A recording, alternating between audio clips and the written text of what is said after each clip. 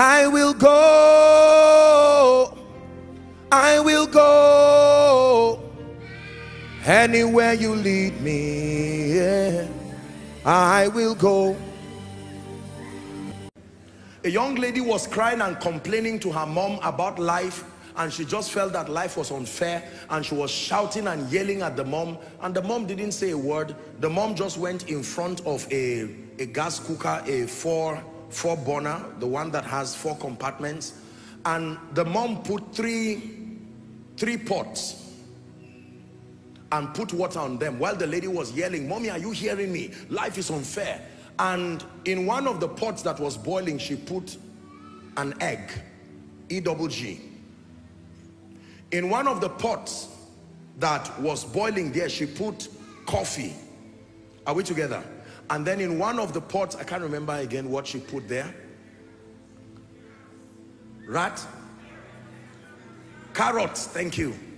Are we together? And she allowed it for a few, maybe some time, and then she called the young lady and opened the pots and said, "Tell me what you see."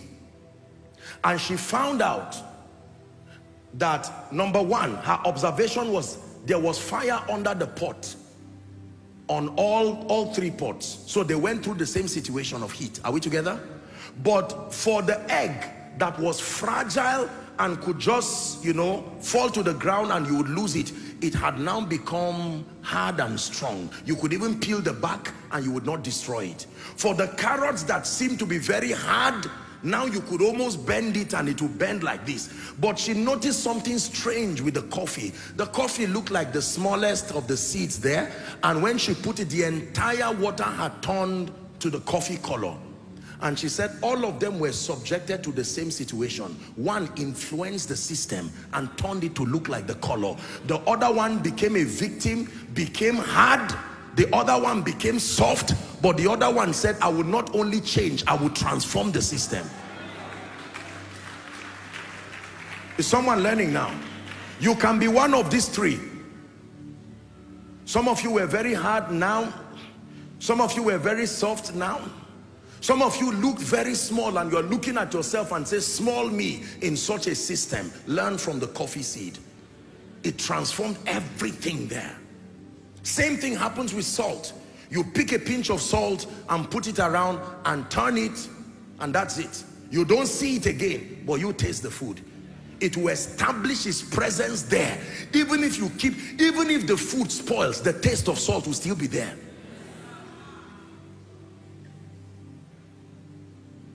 There are certain foods, when they spoil, they will taste like something else. But as for salt, it will still be there. Is someone learning? You must be willing to drop age-long, limiting, unscriptural, and anti-destiny beliefs. Number 4, those who become, those who contend for transformation, are those who are ready and prepared to face and endure the consequences of growth and progress. Are we together? Let me take it again. Those who become, those who are transformed, are those who are willing and are prepared to face the consequences and to endure the consequences of growth and progress. Let me tell you the truth. Contending for growth and progress comes with consequences, sometimes unfavorable consequences. But if you really want to be transformed, you must be ready and prepared to face and endure the consequences of growth and progress. Daniel chapter 3. For sake of time, let's start from verse 6, then we'll jump to verse 12 and we'll continue till I ask you to stop. This was Shadrach, Meshach, and Abednego. Remember, King Nebuchadnezzar, there was a 90-foot statue of pure gold that was built, and he said at the sound of whatever it is now, they should bow down. They would have bowed down and remained there. No promotion, no increase. But hear this, the Bible says, whosoever falleth not down and worshipeth shall at the same hour be thrown into the burning fiery furnace. Now go to verse 12. The Bible says there are certain Jews, they were reporting them now. And O king, they have not regarded you. They have not served your gods. They have not worshipped the golden image that you have set up. Next verse. Nebuchadnezzar heard this, he was angry. Listen to me. There are consequences for desiring to go forward. When Jesus said, let us go to the other side, the consequence of that decision was there was a storm. The disciples almost lost their life. Advancement is not convenient. Transformation is not convenient. It will change many things about you. When you make up your mind that you want to carry genuine spiritual power, you make up your mind that you want to be learned and sound in scripture, I submit to you, it will change many things. Are we together? They brought these men before the king. 14. Nebuchadnezzar spake to them and said, is it true that you have violated my commands? 15. Watch this now. He now gave them one last chance. Doesn't it look like what life does? Choose to remain here and be comfortable, or go through the controversy that comes with advancement. 16. Shadrach, Meshach, and Abednego answered and said to the king, O Nebuchadnezzar, we are not careful to answer you on this matter. Look at this gentleman. 18. He said, if it be so, our God whom we serve is able to deliver us from this burning fiery furnace, and he will deliver us out of your hand. 18. But if not, I know based on the word of God that as I advance into this business, as I advance in ministry, this is what should be. But if not, I rather fail following God than to mark time in fear. Those who, listen, those who move forward and are transformed are people who are willing to go through the discipline and the consequences.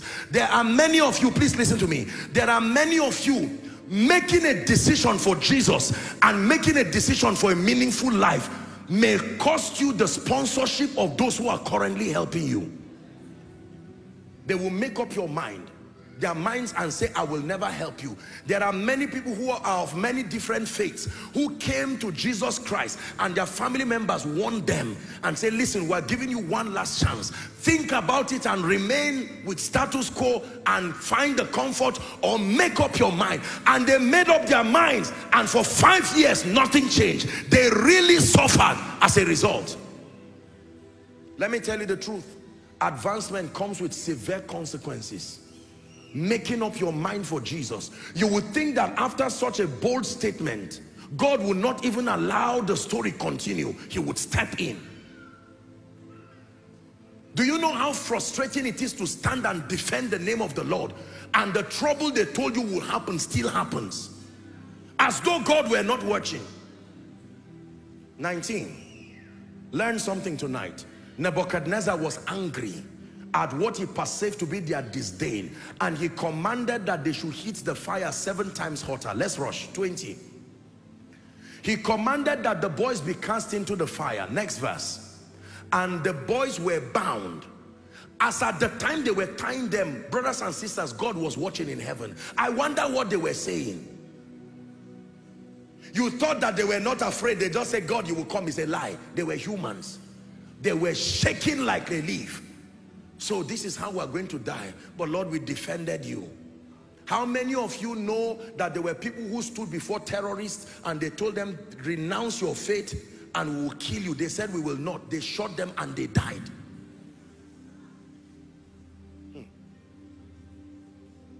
There are consequences when you want to go forward, my people. There are people today who would have been billionaires with compromise, but they gave up billions. Everybody called them fool, including we pastors. They say, there's a way you would have done this thing. You are really stupid. And they felt stupid later on,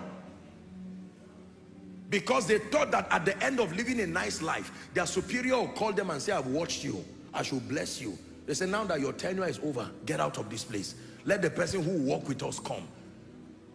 Do you know how difficult it is when your loving God makes you look stupid? When you're honoring God makes you look stupid? You would have compromised and by now you would have had a job, but for 3 years you have refused. What of the politician who would have compromised and become a governor or a senator? He was given the offer and he said, no, for the sake of my faith. Is someone learning? Transformation is costly. It's not just sitting in your room and changing states. You must be ready to face and endure the consequences. Let's finish this scripture. 22. Therefore, because the king's commandment was urgent, the fiery furnace was put so hot it slew those that the men threw. 23. And the 3 boys fell down bound in the burning furnace. There are times where God can stop you from even entering the fire. But there are times, sadly, ladies and gentlemen, you will still enter that fire. But trust him enough. Trust him enough. So you are making up your mind, you will never follow any man for money again. You are making up your mind, you're going to serve the Lord and have a destiny of dignity and color. And your friends can warn you. You know that your accommodation in Abuja, you know how and where are you going to get 1.2 million from? And you make up your mind. And then your rent expires. And you drop your prayer request in a miracle service. And afterwards, your landlord is waiting for you. You flog it out and nothing seems to happen. You have a choice to go back. But I've said it here, the same energy it takes to go back is the same energy it takes to move forward. Whether you go back or go forward, you are not where you were.